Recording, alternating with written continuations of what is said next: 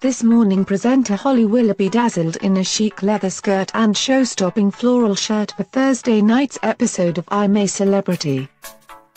Get me out of here.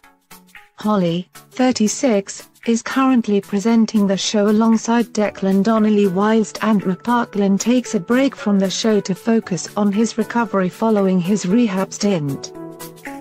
And so far, her ensembles have not disappointed, and it was no different on Thursday's programme, when Noel Edmonds made his grand entrance to the show.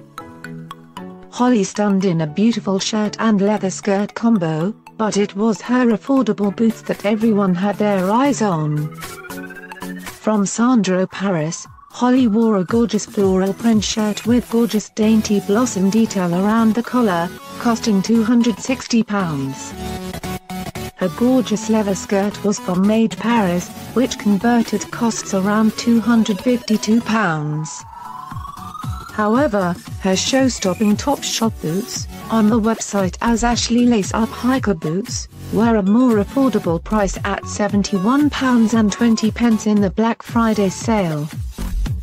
The total cost of the outfit comes to just over £580, with the boots being the bargain of the ensemble.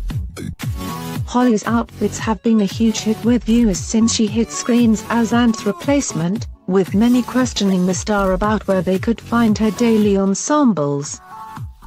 However, fans were recently talking about her look for a different reason, as they questioned why she appeared to have changed midway through Anne's Bush Tucker trial.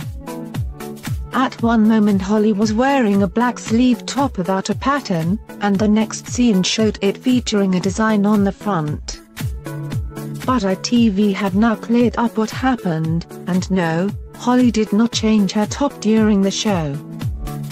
It was in fact down to a mistake in editing, after producers spotted Holly's jumper had a logo on it.